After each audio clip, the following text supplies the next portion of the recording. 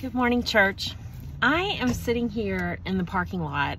I just got to church this morning, and as I was driving, something kind of hit me as I was looking at the sunrise driving up Pleasant Valley Road. And I wanted to give you a little bit of encouragement this morning from Scripture. I was thinking about the sun, and I was also thinking about the moon, because the moon has been really beautiful lately. I don't know if you looked at it in the past few nights, but it's been gorgeous. But in the Bible, I looked up Ecclesiastes because a verse kind of came to my mind this morning as I was driving in. This verse comes from Ecclesiastes chapter 11, verse 7. And it says, "Light is sweet, how pleasant to see a new day dawning." Isn't that beautiful?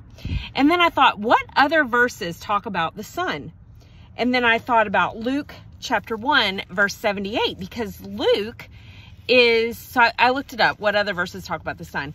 Luke chapter 1, that's like Advent stuff, right? So we're getting ready to come into Advent. So I looked up this verse in Luke chapter 1, verse 78. It's so awesome to think about this.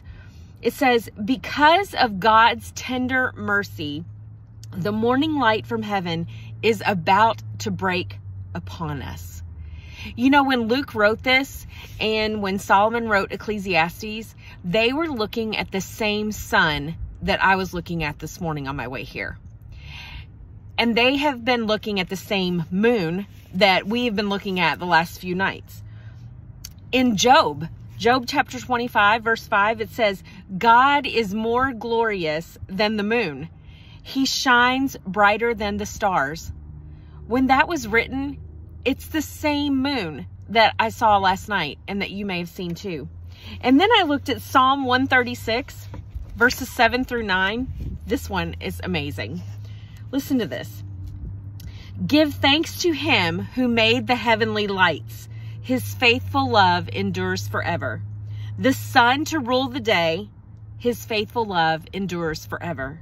And the moon and stars to rule the night. His faithful love endures forever."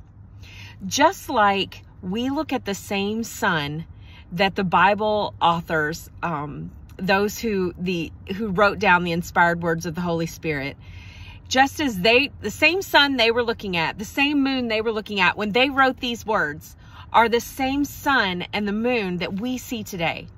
And what that reminds me and what that tells me is that God is the same as he was then. The miracles that happen in the Bible, they can still happen today. God is the same yesterday, today, and forever. He created the sun and the moon, and he's still creating. He's still creating awesomeness in our hearts by the power of his Spirit. He's still creating opportunities for us to share his love with others. And his faithful love endures forever. He never changes. So I hope that gives you a little bit of encouragement today. Just look up at the sun and think, that's the same sun that the psalmist David wrote about.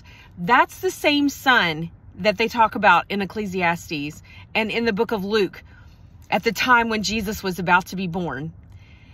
That is the same sun in the book of Job. Wow. Job is one of the earliest books in the Bible. It's amazing to me to think about that. So I hope that gives you some encouragement today. I hope you have an awesome day. And you always know how much God loves you. The same yesterday, today, and forever. Bye.